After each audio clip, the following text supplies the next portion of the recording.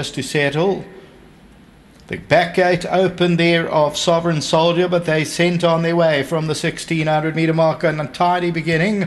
Roy's Regis got left 2 or 3 lengths when the starter said go. Line of control, SALTORO Regis strong with the blinkers on the outside and the privates trying to get in. Accelerates along the inside, Sovereign Soldier, Dom Seguidor, Emperor Niarchos, then the Sultan's Bazaar. That's giving them about 8 lengths start. Roy's Regis and Siberian Husky, they're the last two, about 8 or 9 lengths top to tail.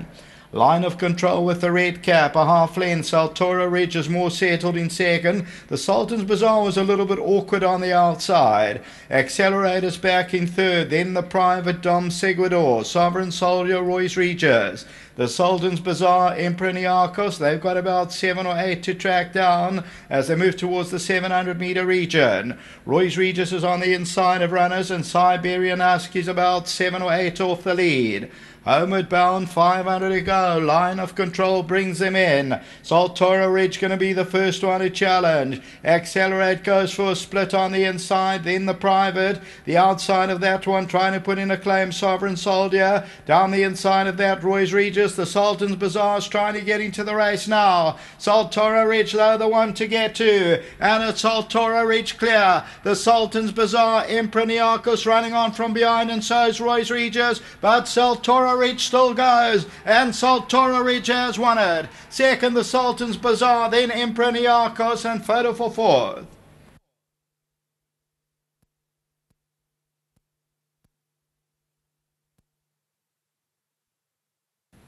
Number 1, SALTORO Ridge. Give me the green light. Andre Nell, Gareth Wright. Win number 3 from 11, went off at 370. Was a little bit strong in the early stages, but wins it by about a half length. Second to number 2, the Sultan's Bazaar, gets beaten that half length. Third place, staying on nicely, was Emperor Niarchos. That fourth place is close. Sovereign Soldier, just from Roy's Regis, Siberian Husky, and the privates. Tote favourite, number 2, and that paid 280. The winner pays up at 370. So the winner is 3 or 4 off the left-hand side with the blue blinkers, and that is SALTORO Ridge. And this one goes on strongly, and they race wide apart. The favourites running on the right, that is Sultan's Bazaar, and Emperor Niarchos, the yellow cap, is also staying on nicely late for that third, but victory for SALTORO Ridge. Until the 6th race, back to the studio. 1, 2, 3, 4. That's as easy as it is. 1, 2, 3, and 4. SALTORO Ridge, the Gimme the Green Light, has come through to win a good contest. And Gareth Wright mentioned this was his next best. And he's a horse who looks to have a bright future here in KZN. Yeah, Sheldon, he looks quite progressive. Obviously got 6 points for his last win, and it was under tough conditions being in a plate race. And today a little bit better off in a handicap. And I think tonight he was a little bit on his toes in that. I think probably the lack of work in the last 10 days with the weather and that. But Gareth gave him a super ride. Obviously got him in the right place. We had to go plan B, it seemed, and it's all worked out for him. Well done.